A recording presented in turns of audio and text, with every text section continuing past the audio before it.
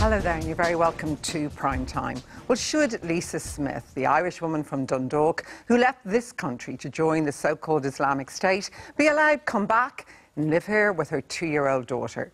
Today, the Taoiseach reiterated his view that they should, but warned of risk and cost in achieving this. In a minute, we'll bring you an extended interview with Lisa Smith, but first, let's just remind ourselves about the background to this story. Lisa Smith was born in Dundalk in 1981. She served as a member of the Irish Defence Forces from 2001 until 2011, first as a private, before later transferring to the Air Corps, where she notably performed the duties of flight attendant on the government jet when Bertie Ahern was Taoiseach. During her time in the Defence Forces, Lisa Smith became increasingly interested in the Muslim faith and eventually converted to Islam, becoming interested in the extremist beliefs of the so-called Islamic State. By 2015, she had made the decision to travel to Syria with the aim of living under the self-styled ISIS Caliphate.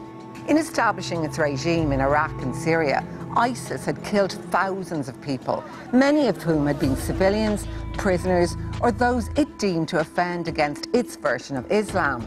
Videos of such atrocities were spread by the organisation itself, while it also claimed credit for dozens of terrorist attacks across 20 other countries. It did not stop at killing either. While conducting a genocide of the Yazidis in Iraq, it enslaved thousands of women and girls. All of this was widely publicised, yet Lisa Smith still went to Syria.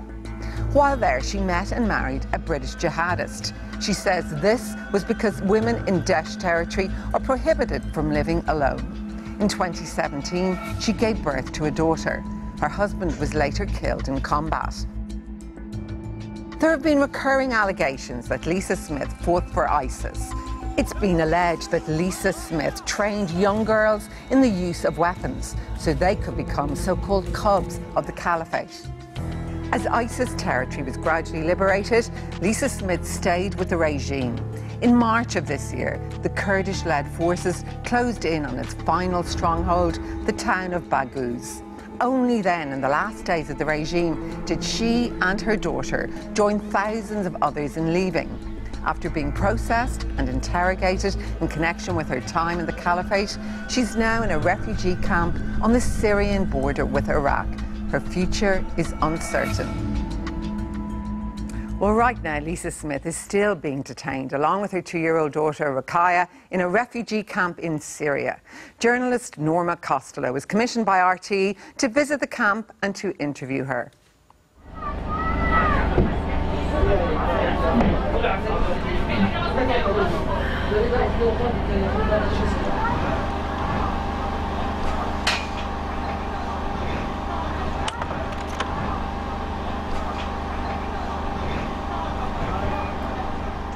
To be honest, I don't think I will be going back, ever.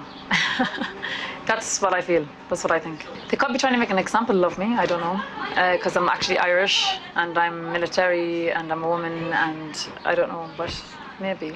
Do you feel like the Taoiseach is being disingenuous when he says he'll take you back? No, maybe he's being truthful, like that he can take me back, but they're just trying to find a way that's safe enough. Maybe there is a danger, like, you know, I don't know what's going on. Charlie Flanagan said that they weren't going to send anyone, any diplomat to visit you because the region is too dangerous. I mean, what do you think about that statement? I don't know, because Kosovo and Sudan and other people have come here, like diplomats or whatever, or people from the country representatives have come here speaking to the people, you know.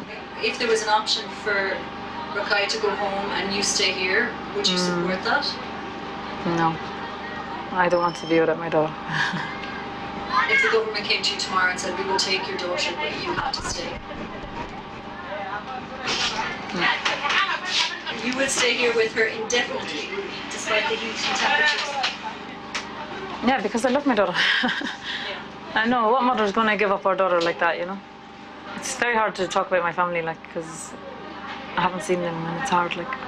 They still love you. They've asked about you. They've asked me to tell you that, you know, they're all asking for you, and, you know, your father gets quite emotional when he speaks about you.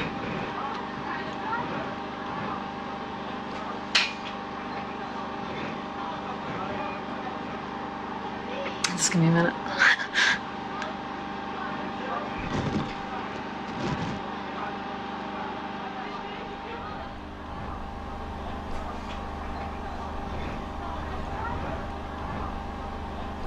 There's 2 kids that we're actually going to see later today that you did train. Please bring them here. Those children are too afraid of you. They don't want to see you. But I mean, let me just run this scenario by you. Are you sure it's me? Because they don't know my name. Absolutely positive. How did they know me? What did they know me as by? Let me just run the scenario by you, and then you can go see. Okay. So basically, you were teaching along with the Tunisian teacher, and you were teaching children in weapons. I never trained anyone. I never walked. I've never seen anything. And it's very interesting you're seeing these kids. I don't even know who these people are. They don't even know my real name. They don't even know. I don't even speak Arabic. Like, how can I walk with a Tunisian? Does the Tunisian speak English? Do these children speak English? I don't know what they're talking about. Here in Syria, women who were raped by ISIS men, their children are not being accepted back into Iraq because the Yazidi community won't accept them. I mean, that's what the organisation you're a member of. I mean, like, what do you think about that now? I don't know what's happening out there, you know. For me, it was all a lie. I still don't know to this day what happened to the Yazidis, what's true. A lot of people, even myself, believe that the Islamic State started off with a great intention to have an Islamic State, but somewhere it got hijacked, you know. And in this hijacking, you know, it became communist and nationalized and this and that because it was all Iraqi run, you know. Look, you can't blame me for what the Islamic State done. Do you understand? I don't hold the same beliefs as them. Do you understand? I came to a caliphate which Islam was meant to be implemented. Now, I have different beliefs, you know, than the majority of people, maybe even the Dawla. I mean, and I think a lot of people in the Islamic State, they come from all over the world. They have different beliefs, they have different understandings of Islam, you know. And it's for me, it's a big ball of confusion, you know.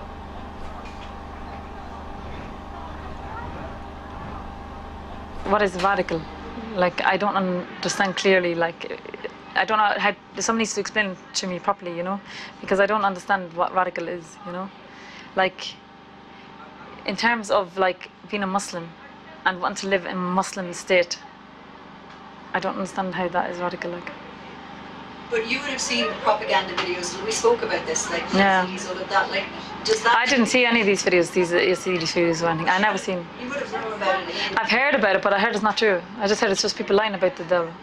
So can we get into specifics then of what you saw in ISIS-controlled territory that made you think, okay, this isn't the Islamic State? I actually didn't see anything. Just to be honest, I didn't see anything. I've heard stories and actually I've heard more stories since I've come to the camp, and women speaking, or towards my end of my time, like in the Hajjin time, you know, like I met some sisters and they would tell me some horrific stories of what the Islamic State did to them, and that's how I learned mostly. Like, I didn't really see nothing because I was at home all the time. What is de-radicalized? I'm a Muslim. I believe in one God of all mankind. I believe in living in a proper Islamic state, just like the Kurds believe that they need a Kurdistan, just like the Yahud believe that they have Israel, like Americans believe that they should have a president and an America. It's exactly the same thing for me. Is this really how you envisioned your journey to Syria ending, like in a camp in? No. I honestly thought either we'd actually have somewhere to live, a state like, or else maybe I'd be killed. But I didn't think I'd have a child and I'd be in a camp and trying to get home. You're paying quite a big price for joining. Do you feel like your sacrifice was worth it? No, it wasn't worth it. It wasn't worth it because at the end of the day they failed, you know. It failed. What we believed, we actually thought there was going to be an Islamic State and the best Muslims with the best character, with the best adab, where everything, you know, knowledgeable would be here, and we'd all kind of be joined as one and be very happy, you know, like. It didn't happen.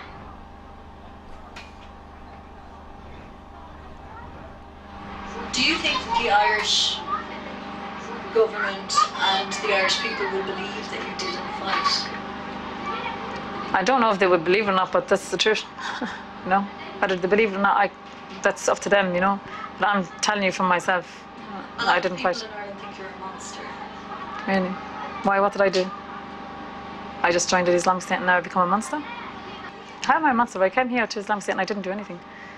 A lot of people came here to Islamic State and got oppressed and got tortured in actual Muslim prisons. Muslims got tortured in Muslim prisons.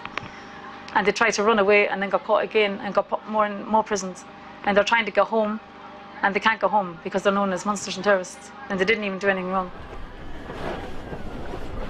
People have also described kids like Rakaya as ticking time bombs. How do you feel about your child being described? How can a child be a ticking time bomb? A child doesn't even have any understanding what's going on around him now. You know? How can they be ticking time bombs? And it's not even her fault that she was born in Syria, you know? Would she be seen as a child of a terrorist? No. This is what I'm worried about, though. You know? I do have my concerns, like, going back to Ireland because of this, you know? And that's why I say, like, if things like that happened, I believe that things do be forgotten about in time. You know, right now, yeah, everything's public, everything's crazy, everything is like up in the air, you know. Then things die down. Then something else will happen in the world or something happen in Ireland and that will become a big thing. And over time, people forget about things, you know. In a year, 2 years, people forget things, 3 years, 4 years. But Lisa, a lot of people are saying it's going to be a very expensive process policing you and surveillance of you. Do you think it's fair that nurses and teachers and cleaners have to pay their tax money for your surveillance? No, I don't agree with it, but I'm not asking them to surveil me. If they want the surveillance on me, then that's their choice. I'm not asking them to put surveillance on me, you know? I'm telling you, I'm not asking to come home to blow anyone up or to do anything, you know? So it's only their concerns, their fears. Like for me, they don't have to fear. They don't have to worry about me, you know? I know they probably don't believe me or no, but I'm not out to do anything, you know? I told you, I'm just a person who came to the Islamic State like any of these. Yeah, I do know there is other people here with really extreme and radical views, you know? And I don't even want to communicate with these people, you know?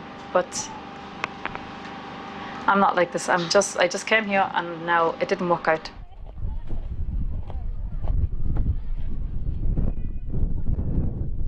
If the Irish government don't take me and the countries don't take these people, what's going to happen to us? Maybe the Islamic State will try and rise up again and they'll probably just, from wherever they are, hiding or whatever, then they'll just come back and try and rescue everyone from the prisons and create another war. And then they'll take us back that way. I don't know what's going to happen. Nobody knows what's going to happen.